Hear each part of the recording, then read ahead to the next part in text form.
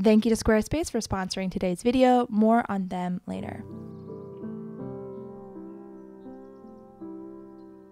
We got this house a year and a half ago, and I have a lot to say about it. A lot of feelings, which I will share later in this video. I've been focusing on making this house feel more cozy and more homey and more Hannah, to be honest. It just occurred to me that I should take you along for the ride here on this channel, this whole experience of styling our house. I've been doing mostly thrifting and antiquing and finding vintage for styling this home, which makes the whole experience that much more fun and personal. And I get that my style probably isn't everyone's jam, and that's okay. I've just been so inspired lately to just go for it in terms of color and art and linens and really anything that attracts me, even if it doesn't really make sense.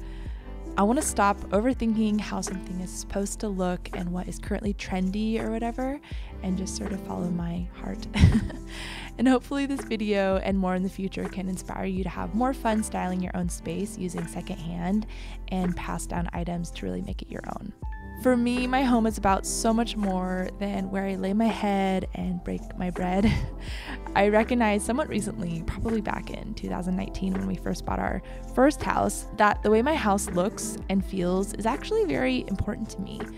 Back in the day, it felt kind of icky and frivolous and shallow to spend too much time and money and brain space on styling and decorating and filling my house and walls with art and furniture that speak to me. But now I realized it's actually so meaningful, and it really matters because I'm in my home so much of my day, and the way my surroundings look actually makes me feel one way or another, and the way I feel in turn supports my mood, and then also the way I behave, and even how at peace I am and how I regulate my emotions as a mother, and also just generally feeling inspired throughout my day as a homemaker and content creator. I don't know, when I was younger, I put so little time and energy into styling, and it felt dumb to care about such things, especially because they didn't seem to support me being productive in my life, and I used to be so addicted to being productive. But now I really care about how things look, especially in my home, and I've given myself permission to care.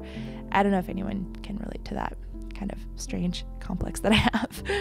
I want to fill my home with treasures and beauty and interesting things and curious things. And since we moved from an 800 square foot house to one that is over 1,900 square feet, it really is taking some time to fill it up with things that make me feel inspired. And one of my favorite places to find treasures is the Antique Mall here in Boise, Idaho.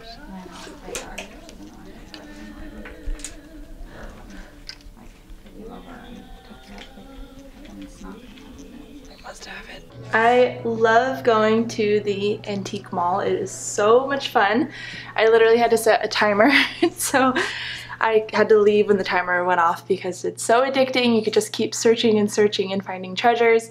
It's overwhelming how much stuff is in there, and yeah, I definitely could have been there for a couple more hours, but I have a life that I must get back to. So I'm just going to show you what I got today. Let's start with the artwork. I have no idea where this stuff is going to go, but we will find a spot. I found a beautiful painting of these lemons signed by the artist. This will probably go in the kitchen. I have a bat drawing. Eric and I really like bats. It's kind of like a thing that we got into a couple years ago. Our love of bats has not extended very far, but maybe this can be the start. It started when we discovered that that bats make up a quarter of the world's mammals. Isn't that crazy? And then some papillons, just because they're beautiful. I think it's perfect. I don't know where it's gonna go, but I love it. And then I found these beautiful Kantha blankets that are so soft. So Kantha is a particular stitching style. I think it started in Bangladesh, and you're like stitching these different vintage fabrics together, and these are so cool looking. And here's this one. One of these will probably go in Cosmo's room. I don't know what I'm gonna do with these. I might hang some on the walls. I think I wanna hang one on the wall, one might go on a couch or on Cosmo's room as a blanket. I'm really not sure, but they're very soft.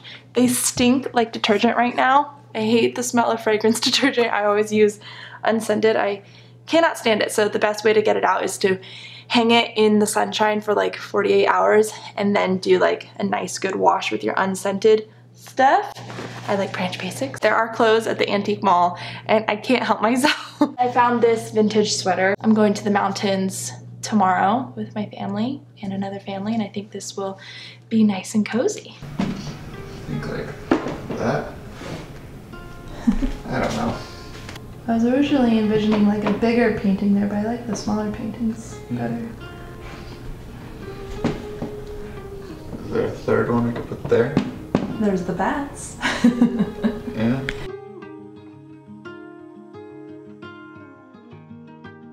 We met at midday, halfway up the mountain. I was falling asleep, not that I was counting.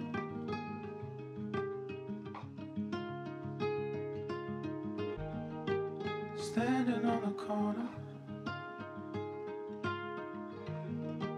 head down to your hips. Baby, I was born before you, but I'm too young for this. Shaking like a Okay, one thing I forgot to tell you is that I also got this apron. Aprons are the epitome of coziness and cuteness. I have plans. Not necessarily to wear it, but I want to hang it up somewhere. So let's talk about this house. I haven't really talked a lot about our move in terms of like our house that we chose, mostly because I have such feelings about it and it's been, I don't know, something hard to process when you buy a home and you're like, ooh, there's this and this and this. It's kind of hard. And the biggest reason, honestly, is like I sound like a freaking princess. Like, and I'm so aware of how spoiled I sound, and I hate coming off that way. So, anyway, I love our house, and I'm so grateful for it. So we bought this house sight unseen. I did not see the house until we got the keys, like in person. I saw photos, obviously. And when we were purchasing, the market was insane. It was just like, so like, it was just very expensive here in Boise, like way more expensive than it used to be, but definitely more affordable than California prices, which is where we came from. So let me sum up how I'm feeling. So the house that we left in California, we sold it last year. It was like my dream house. I can't even explain it, because you look at it, you're like, that's your dream house? But it was just so small and cute and old, and had this sweet little yard, and it was everything I needed. Yes, we put a lot of work into it and a lot of money into it, not necessarily changing much, but more just necessary upkeep. For example, putting new flooring on top of the old flooring that was there. We redid all the tile in the kitchen, fixed a roof leak that was a huge headache. There was plumbing issues. It was a 1927 Spanish style house, and it was so cute. It had this adorable yellow kitchen. The kitchen was like me. It was like my favorite. It just represented who I am. And we had this cute little fridge in there, which we left. Biggest regret of my life, honestly, biggest regret of my life is not taking that stupid fridge with us. Like, I love that fridge, and we left it because it didn't fit into our pod, and it would have been a big headache to, anyway. So we moved here to Boise, Idaho, and I love it here. Like, it's been over a year, and I keep saying to Eric, like, wow, I'm so glad we live here. It's just, we have a better quality of life, slower pace. We do more family things together. I'm in nature all the time, and just like so many things. The community here is really, really great. We have some really wonderful people in our lives. Obviously, we miss our friends and family back home so much. We wish they could move here. In a nutshell, we bought this mid-century home, and I realized I'm not actually a mid-century lover. It's not my jam. It's very masculine, it's very cold, and there's all these straight lines. And I don't know, it's just, Mad Men style. I understand the appeal and I get why people like it, but it is not the kind of vibe that I want to walk into. And it's really sad that I had to learn the hard way because, I mean, look, this is Eric's dream house. He is so happy with this house, and we've had many conversations about it where he's like, Hannah, what? And I'm like, I know, I'm sorry. I also changed my mind a lot, and that is just kind of who I am, and I've had to come to terms with it and accept it. Sorry, you can hear him chugging milk. You're hungry. There are a lot of things I really love about this house. I like that it has this really long driveways that it feels really safe with the kids.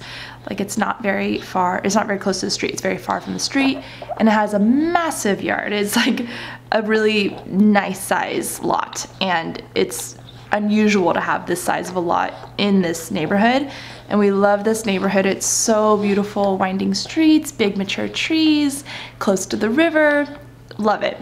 I love that I have so much space to garden. We planted 6 fruit trees. I have 5 garden beds now. Yeah, so the outdoor space is really heavenly. We have all these mature trees on the property, and it's beautiful. We even have like a little hill in the back, which is like perfect for a mini sled session in the snow. So it's pretty awesome. And the inside of the house before we bought it was recently remodeled. And the one thing I really love about the remodel is it opened up the space to be like an open floor plan, which I don't necessarily need an open floor plan. My vibe is old English cottage. Oh, there's that weird eccentric artist lady that lives in that cottage over there. Oh, look at all the flowers in her garden. And you walk in and you're like, what is this weird house? Like, I like houses that feel kind of old and ladylike. And yeah, I definitely have a more feminine soul. I don't have a very masculine energy. I'm a girly girl. Not girly girl. I'm a girly lady. Yeah. I'm not girly girl, I'm girly lady. I'm a lady. I'm womanly, feminine. I have masculine in me as well, as we all do. We all have both energies, but I just don't like the masculine vibe. The thing is, the house that I love doesn't really exist here. Like, I've looked, the 1927 Spanish style does not really exist. There's like 5 existing houses here. And anyway, with the remodel, they opened up the space, which is really great for entertaining. And so there's this big old kitchen with an island in the middle, and I can stand there washing dishes and chopping vegetables while we have people over, and I'm not like isolated in the kitchen, which is really great. But the kitchen that they chose to put here is just, I didn't realize how awful it was until like I saw it in person. I was like, oh, the kitchen does not fit the style of the house. Like, this style is like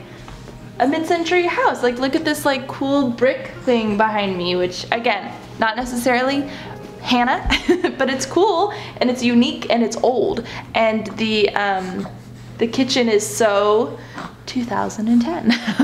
Yeah, they just chose this kitchen with like shaker style cabinets, and there's navy everywhere. It's literally like the kitchen cabinets, every single door inside except the front door, the bathroom cabinets. I would have loved like the original kitchen and worked with that personally. Yeah, it's not old.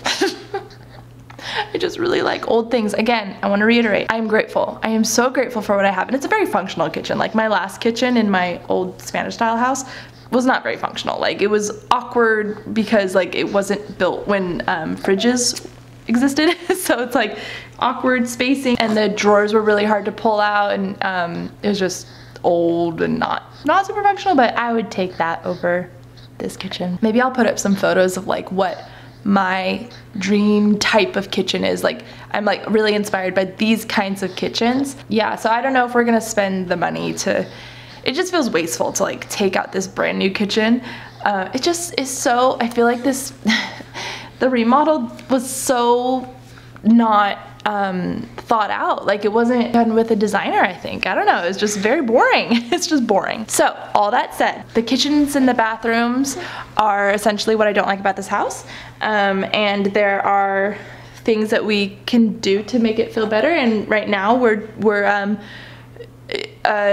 quirkifying, cutifying through art and furniture and color and things like that to the house. I don't know what our plans are for the kitchen yet. We talk about redoing it, but it just feels like a lot of time, a lot of money, and wasteful. And also, like, how do you make something look old that's like brand new? Like, how do I redo it to make it look like my dream? Like, if we're gonna redo it, it should be what we love. And by the way, the reason I'm like picky about the kitchen is because I cook a lot and I film in the kitchen a lot. And this thing I do on YouTube and Instagram where I'm filming all the time, it represents who I am. And this kitchen doesn't represent who I am. And by the way, filming is like very cold lighting. And we actually added a skylight because there was so little natural light in the house. That was another thing that was a big surprise. I was like, oh my gosh, there's like no light in here. How am I gonna film anything? So the skylight was really a game changer. And anyway, I don't know what we're gonna do. Maybe I'll get a yellow kitchen again. That's old looking. But I can talk to you about what I have done, or what we have done in the house to make Hannah feel like it's more Hannah, because that's kind of what we're doing. And Eric is so sweet to like care about this project with me. He's like, let's style the house so that you love it. I'm like, okay. And so, I don't know, maybe it's a nice blend that like this is Eric's dream house, but Hannah gets to make a lot of decisions about how we style it. Obviously, it's not like only up to me. Eric gets approval, obviously. The big thing that Eric did was add the bookcase, and he builds me a bookcase everywhere we move, and I just love having my books on display, and they just look really beautiful. I feel like adding a big bookcase is one of the best ways to just add so much warmth to the house. And I just want a warm, cozy feeling house. And this house, without all the stuff I'm doing, is so cold. It's just a cold, masculine house. And so I would love like more femininity and warmth. And the bookcase for me adds so much of that. And there's just so much blank space on the walls. So I'm gonna show some pictures here of like inspiration I've had lately of people on Instagram, of just like filling their houses. Like, the minimalist vibe is not my vibe anymore. I want like so much art on the walls. I want it to feel like, whoa, what's going on in here? Like a little overwhelming. And by the way, we went from an 800 square foot house to a 1900 square foot house, I think is what it is. And so that's quite a big jump. And we had to, you know, get a lot of furniture and a lot of things that we just had to fill the space to make it functional and not feel so empty. And one of the big things is like wall space, as well as there's 2 living spaces in this house, which I originally thought was kind of cool, but now, I don't know, seems like a little too much. It seems like a little like excessive. And like I'm paying for this square footage where, why do I need 2 living spaces? In the winter, it's kind of nice having like 2 separate spaces because we're all inside. And most of my focus right now in Hannah-fying the house, is that what we're gonna call it, styling the house, is in the front end, not in the bedrooms, just because that's where I am most of the time. We're not in the bedrooms very often, although I love styling Cosmo's room, and it'll soon it'll be Woody's room too one day when he's not sleeping in our room, and so the kids' room. And I just love styling kids' rooms. It's so fun and whimsical. I feel like there's no permission needed, and I can just get as wacky and colorful as I want. So maybe I'll take you room by room. I don't know how to do these videos because it's so not done. Like, it's gonna take me years to finish, to be honest. It's gonna take a very long time. And you know, if you're a homeowner, or even, I mean, if you're renting too, like just styling your home, like it takes it's never done. Right? You're just always sort of adding to it. At least that's how I am. When I buy things impulsively, I'm unhappy. There's 3 things we purchased quickly because we sort of had to, and I am unhappy with it. And that is the dining room table. Well, the chairs also. Like, I want to change the whole dining area, and the green couch in the den, the TV room, and the rug under the green couch. Well, the dining table was like at an outlet store, but they're all purchased new, and I just like don't like them. Like, I just want to change them, and I have plans. I have ideas. Eric told me he will build me a dining table, and I said, yes, that sounds wonderful. When will you do this? Because he works a full-time job that's you know, sometimes he puts in more than 40 hours. He's very busy at work, and he's a father, and I need his help as much as possible because I work too. So you know what I'm gonna do? I'm gonna tell you about this room right now. This is the living room, and I'm gonna try to make my baby happy. Yeah, are you happy? You stay right there. Oh, he's getting so big and chunky. First things first, let's talk about, there's lots of things to talk about. The painting on the wall, the weird wacky one with all the faces, my sister got that on Craigslist like over a decade ago, like a really long time ago, and I took it from her, and I can't get rid of it. I just think it's weird and cool, and you could look at it for hours. It's kind of a conversation piece, and it's totally a masculine vibe. I recognize that. I don't only want like flowers. It's hard to describe when you're describing your own style. Like I don't know, I just like it. I know just let me have it. And then let's talk about this chair.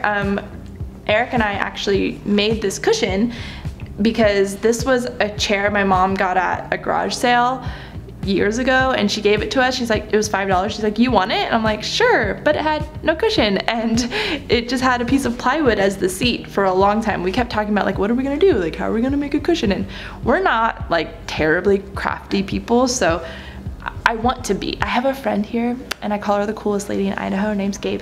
She's so cool, and she like can do anything, and she knows everything. And she was over, and I was like, what do I do about this chair? She's like, easy. You get a piece of foam, you get some fabric, you put it around and you staple it. I was like, I can do that, and we did that, and it was so easy, and voila, it's a cushion. It's not like totally perfect, but it works, and I got to choose the fabric, which was fun. This lamp was Eric's grandfather's. Eric's grandpa was a designer in the 60s, so he had this amazing house like that felt like it was frozen in time, and it was very designed 60s 70s style. It was so cool. Anyway, this is something he inherited from him. The lampshade got broken in the move, and it was really sad. We have had it displayed proudly with the broken lampshade. Yeah, I don't know. We need to get a new lampshade. We'll do that soon. That'll be on my list of to-dos. This couch is a room and board couch, but we got it secondhand a long time ago, and it came with us from apartment to my parents' house to our California home to here, and this is the first home it actually fits in because it's really long, and it's so comfortable. It doesn't look like much, but it's really comfortable couch. It's my favorite kind of couch comfort-wise, and yeah, it's so funny because every other place we've been in that the couch has been in, the couch has been way too big for the space. Let's see. Oh, by the way, the pink marble table underneath the blue lamp, that was also Eric's grandpa's. It's a really cool table. I got this round coffee table on Craigslist forever ago, and this has traveled with us. These pink chairs are from Joybird, and that was our only Black Friday purchase last year, and it was a great purchase. We saved a lot of money on them, and they look great in the space, and they're actually surprisingly comfortable. This is probably my favorite room to sit in and hang out in. That little guitar pick end table is from the Antique Mall. This rug I got, I think, on Rugs USA or Wayfair, I can't remember, and that like random shelf thing was part of the old bookcase from the first bookcase Eric made me in our very first apartment. And we got a palm there and a blue pot. There's Paris poster, also from the Antique Mall. Those yellow curtains are from Target. And we got that sideboard with the record player and speakers that holds all of Eric's records from just like a mid-century cellar here. The pink lamp is from the Antique Mall. And I really want to get a piano where my desk is right now.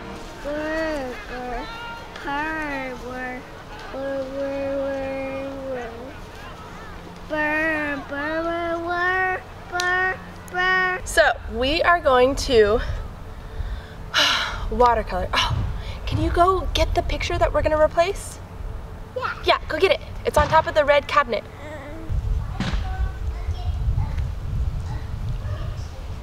I'm gonna show them. I have a little collage wall on, we call it the den in like the TV room.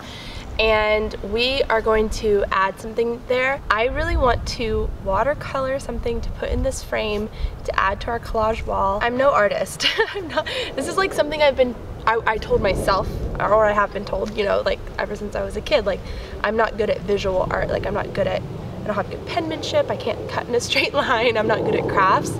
And if you follow me on Instagram, I was posting on my stories like me trying to be a little bit more of a craft mom and doing more crafty things. And so this is one of my crafty things I bought, is watercolor with my toddler. And so we're gonna try to watercolor some stuff today. You got it, here. Let me show the camera. Thank you. I got this at the thrift store, and this is just like a picture from a magazine or something. So we're gonna take this picture out and put a watercolor inside, and it doesn't have a hook. So I will have to somehow figure out how to hang this up. All right, you ready to paint? I'm gonna do this. Okay. Which brush do you want?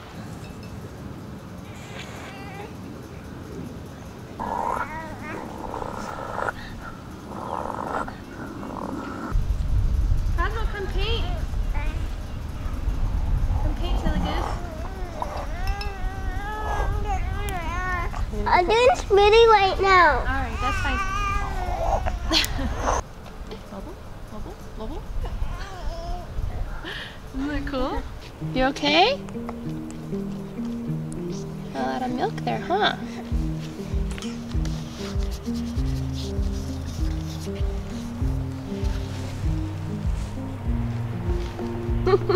Is this worth framing in my house? I don't know.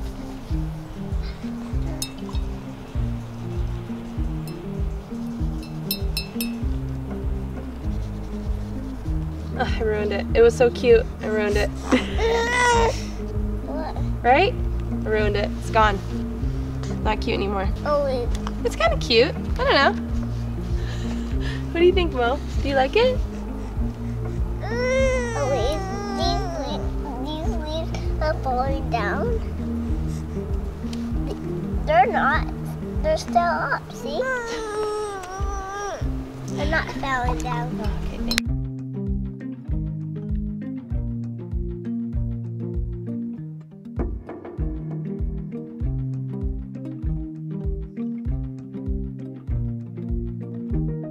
See the pillows on the dining table? Can you go get them? Pillows. Do you like it like this or like this? Oh, that one right there. Okay. Oh, like in the middle? It's recording. These are our new pillows. Are we happy with them? Let me see. I'm gonna do it. Frame it so the pillows are in there. Yeah. I'm doing it myself. Ready? Yeah. Come on, let's go. I think the butterfly one should go right here. And maybe this one and go below me. But that's so low, no one will be able to see it. If we put it like this, people will be able to see it. Put it higher.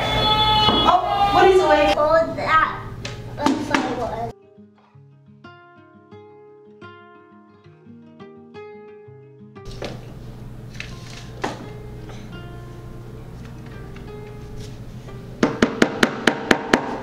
I don't want to wake up Woody. I don't know where Eric's hammer is.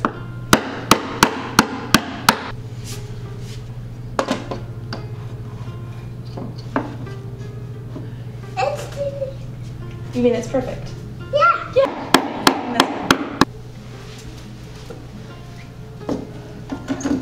Up, higher. Yeah, buddy. What do you think? Did we do it? Cute. It's just what our room needed. Some butterflies and bats. Thank you to Squarespace for sponsoring today's video. Squarespace is my favorite website building platform because it's easy to use and they have the most beautiful customizable templates. They have a design system called Fluid Engine, which makes it easier than ever for anyone to unlock their creativity to make a space on the internet all their own. I have built several websites on Squarespace, and I can honestly say their drag and drop technology plus their incredible customer support have made it so simple, and I recommend it to everyone. Go to squarespace.com for a free trial, and when you're ready to launch, go to squarespace.com/Hannah McNeely to save 10% off your first purchase of a website or domain.